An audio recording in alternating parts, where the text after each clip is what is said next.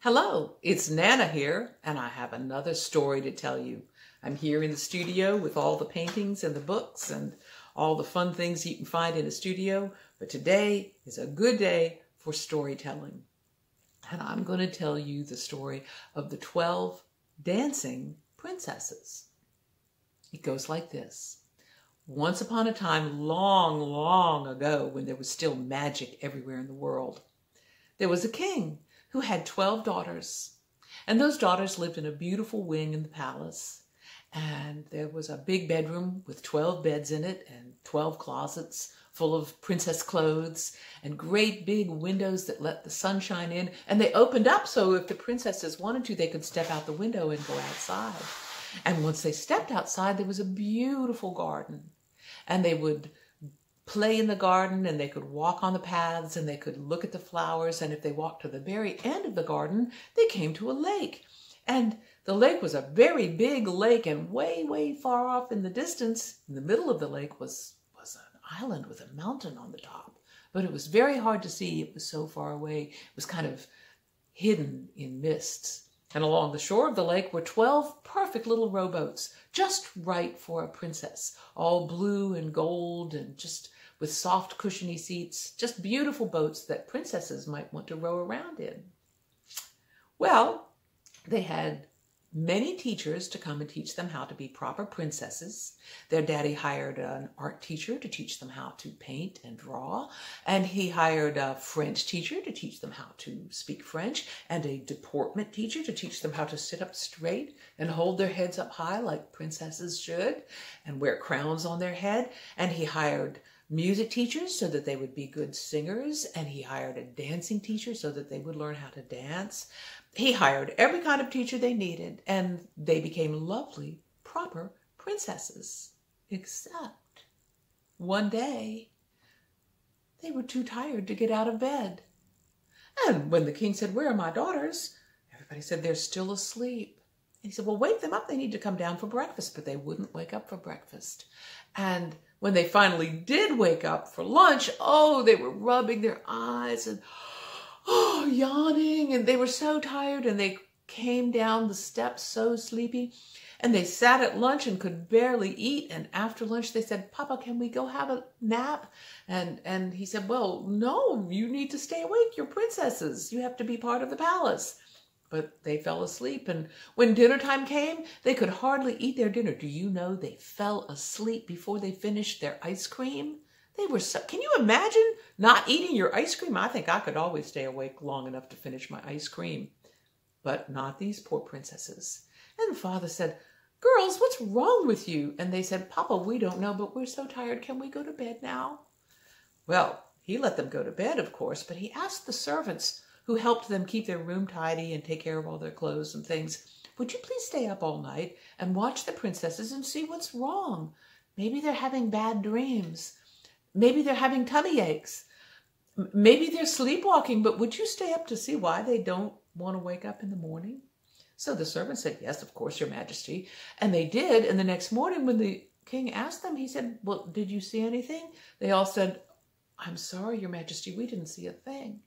So he called in all of his wise men, and the wise men came with their big scrolls and their big books, and they flipped through the pages and they read everything, and they said, "I'm sorry, Your Majesty, we can't find anything in our books that would explain this. Maybe we better stay up and watch what they do at night." And the king said, "Well, okay, it's all right then." And so they went and stayed in the princess's bedroom. But the next morning, when the king said, "Did you see what was going on? Did they have bad dreams or tummy aches?" They said, "No, Your Majesty, we didn't see a thing." Well, now the king was really worried. And so he sent out a proclamation far and wide. And it said, "Anyone who can solve the problem of the tired princesses may choose one for a bride. And when I'm gone, he will be the king." And so you can imagine that all kinds of princes came from far and wide, and all kinds of rich men sent them their sons from far and wide, and even merchants and bakers and millers and blacksmiths and farmers came to see if they could solve the problem of the tired princesses. But guess what? Nobody could. They could never solve that problem. And so the princesses remained very tired, and the king remained very worried. Well, at about the same time, along came a young soldier marching home from far, far away. And he had a knapsack on his back, and he was walking down the road, not too far from the town where the palace was, when he saw a great large boulder that looked just the right place to sit down and have a little lunch. And sitting on the boulder was an old woman. So he walked up to the old woman and he said, "How do you do, grandmother?" That's a polite thing. That was considered polite back then for a young man to call an old woman that he didn't know grandmother. And she said, "Why, I'm just fine, son." And that was a polite thing for an old lady to say to a young man who wasn't really her son. And he said, "May I join you?" And she said, "Please sit beside me." And he sat down with her and they chatted a while. And he said, "You know, I'm quite hungry and I have some lunch in my sack. Would you like to share my lunch with me?" And she said, "Oh, yes, son, I would love that." So he took a jug of water and a big loaf of bread and a big hunk of cheese out of his sack. And the first thing he did was to take the cap off of the jug. And he said, "Here, grandmother, have the first sip," which was a very polite thing to do. And she said, "Thank you," and took the first sip. And then he broke that big loaf of bread into two big hunks of bread. And he offered both of them to her and said, "Grandmother, have some bread," so she could take her pick. And he did the same thing with the cheese. He was very polite. He knew all about how to treat a grandmother just the right way. He had lots of good manners, even though he was a soldier and had been away from home for a long time. And so they ate their lunch and they enjoyed their company. And then when it was getting a little bit later, the young soldier said, "You know, I see the sun is starting to go down and I live just up ahead in that big city and I'm going to surprise my family when I finally show up at home." And the old woman said, "Well, son, you have been so kind and so polite. You've been a true gentleman, and I'm going to help you make your fortune." And he said, "Why, grandmother, how can you help me make my fortune?" And she said, "Well, listen." And she told him the story about the tired princesses and the king's proclamation that anyone who could solve the mystery could marry one of the princesses. And he said, "Well, I'm not very wise, and if the wise men and the princes and the rich men and the farmers and even the servants who've known those princesses all their lives can't solve that problem, I don't think I can." And she said, "Oh, I'm going to help you. I'm going to give you this." And she gave him a cloak. Now, a cloak is like a great big piece of cloth that you can wrap around yourself. And sometimes it has a little spot at the top that you can button so it's like a cape. And she said, "When you wear this cloak, you will be invisible and no one will be able to see you. You can go anywhere you want. And I'll give you another hint. Don't let the princesses give you anything to drink, or if you let them, don't drink it. Drink nothing that the princesses offer you to drink. Now, good luck, son." And he said, "Well, thank you, grandmother." And he went on his way. And instead of going straight home, he went straight to the palace and he knocked on the door and the guard let him in and he told the guard that he had thought he could solve the mystery of the tired princesses. And so he was taken straight to the king. And the king said, "Well, then I will let you do your best. Many men have tried, but no one has succeeded. And if you succeed, you may choose one for your bride, and one day you will be the king after me." So that night, the young soldier was taken up to the princess's bedroom, and they had already put their nightgowns on, and all but the oldest were already in bed and sleeping.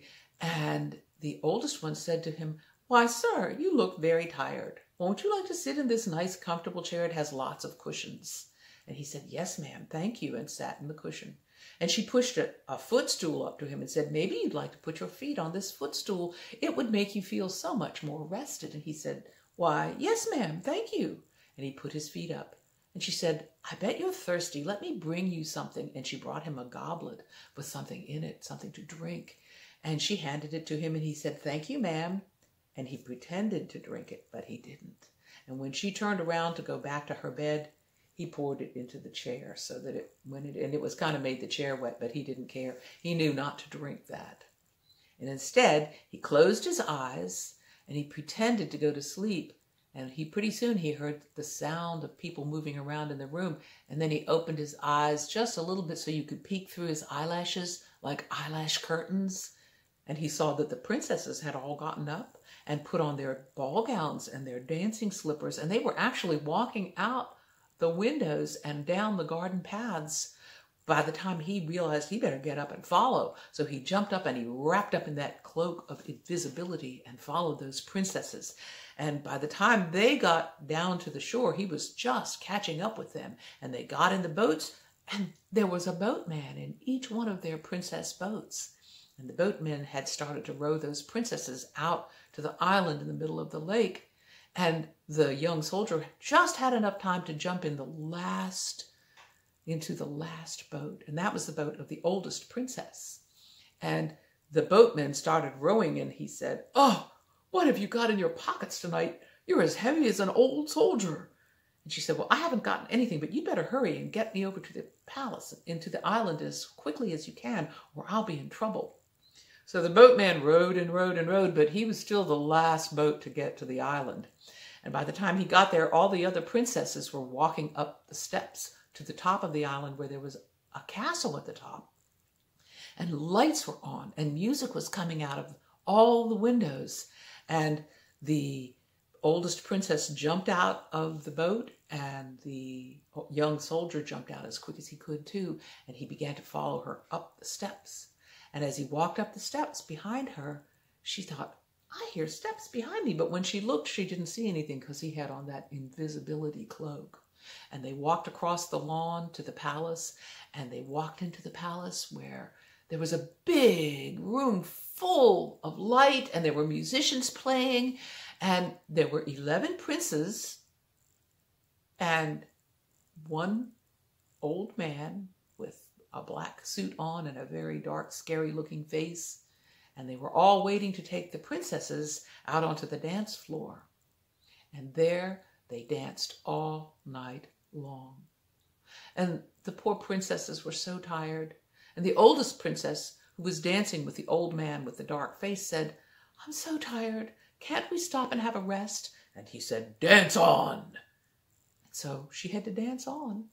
And the princesses got tireder and tireder, and even the princes got tireder and tireder. And everybody was so tired except the old man with the dark, scary face. And every time someone said, "Can't we take a rest?" he would say, "Dance on." And he did that until, maybe about 5 o'clock in the morning, when the sun was not up yet, but it was making the sky lighter. And then the music stopped, and the princesses hurried down the steps, and they got into the boats, and the young soldier, still wrapped up in his cloak of invisibility, hurried after them. And he got in the boat with the oldest princess just in time to ride back to shore with them. And the princesses all went back to their room, and by this time they were so tired they didn't even notice that the young soldier wasn't in the chair. They just crashed into their beds and fell sound asleep. And when it was breakfast time, and it was time for the princesses to get up, only the soldier woke up. And he said, "Let them sleep a little longer. I will come down and speak to the king." So he went downstairs to the breakfast parlor where the king was waiting, and he said, "Do you know why my daughters are so tired?"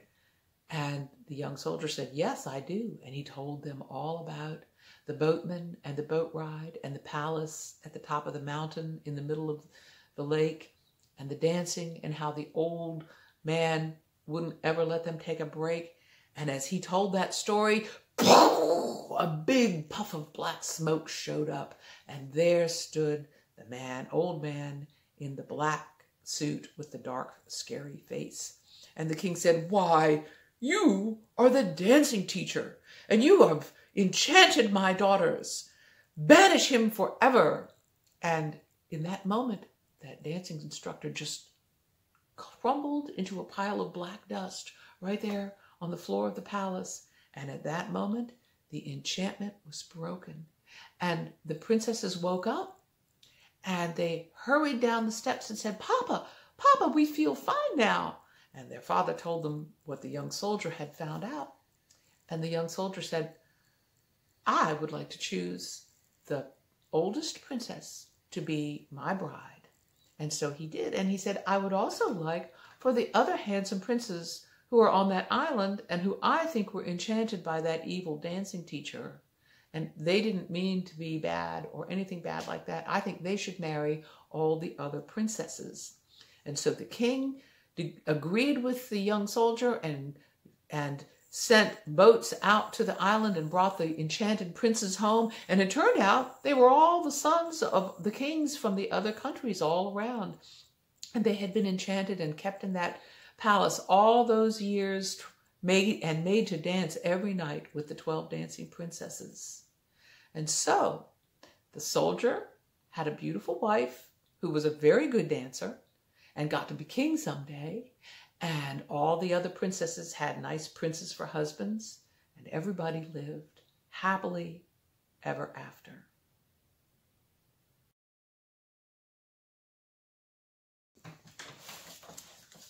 Well, I hope you liked that story about the 12 dancing princesses, and I thought it would be fun to take some paper and some scissors and see if we can't maybe make some dancing princesses. So let's see, how would you make a dancing princess? And I think a dancing princess, you might start cutting right here, and that would be a princess hand, and it would go up to her shoulder, and then she would have a head that went like this, and the top of her head would have a crown on it. So let's make this a crown. We'll snip here, and we'll snip here, and we'll snip, and we'll flick those little bits out, and we'll snip here, and we'll snip here, and flick those little crown bits out, and we'll snip here. And then let's see, the princess is probably looking to her side, so we'll make a nose for the princess, and a little chin for the princess, and then her neck and her shoulder and another hand, and then we'll make an arm and a waist and a dress. And a princess ought to have nice dancing pointing toes that look like that. And then another leg for the princess, and it will go like that, and it will go down this way to make another foot for the princess. And then we'll come back up to the bottom of her skirt, and we'll take the skirt all the way to the edge of the paper, and we will go back up to her waist, and then we'll come up here to her shoulder, and we'll pick up her arm again this way, and we'll come right up to her underarm. And let's see if we can't make this look a little bit more like a princess. And we'll go like this, and we'll, there. Now let's see if this looks like dancing princesses. I think it does. It looks a little bit like some dancing princesses. It's always fun to take a pair of scissors to a piece of paper. Bye-bye.